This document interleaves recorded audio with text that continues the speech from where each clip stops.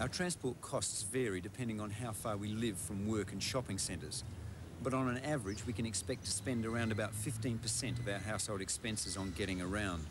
For example, the total cost of keeping a new family sedan on the road is likely to be around $90 per week. So let's say you have a car that's big enough for your growing family, but it's fairly old and becoming unreliable. The Automobile Association in your state can help you with the details, but generally it's more economical to restore a car you have, especially if the body's in good shape. While the $3,000 or $4,000 you spend on reconditioning the whole car won't necessarily increase the value of the car, it will give you a vehicle that's cheap and reliable, and that's worth a lot if you're budgeting on one income. Even if you have to borrow the money to do it, you're likely to be ahead. So before you leap to another car, have a look at the sums.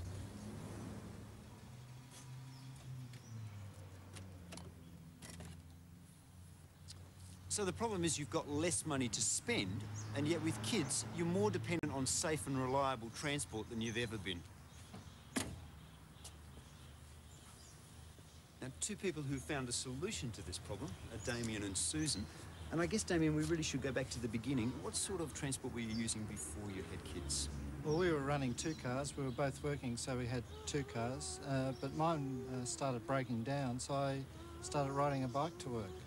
So, Susan, that put you down to one car. Is it this car behind us that you were left with? No. In fact, we had a Mazda 323 similar to the one that you drove up.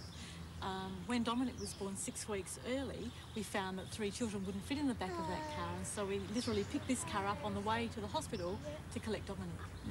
Damien, in fact, that sounds as though it's pretty expensive to actually have to go out and buy another car. Did you actually save any money out of the deal?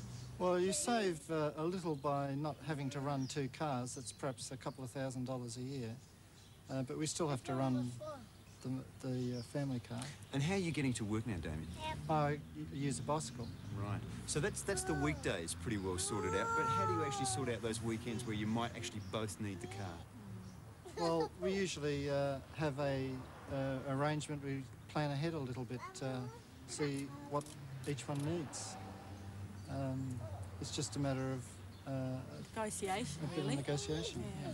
Damien, you've obviously made that transition from two-car family into one-car family pretty successfully. Have you got any advice to people who might be looking down the same problem? Well, I think it'd be a good idea to try it out first. Try and leave one at home and see how you go. So give it a trial run first.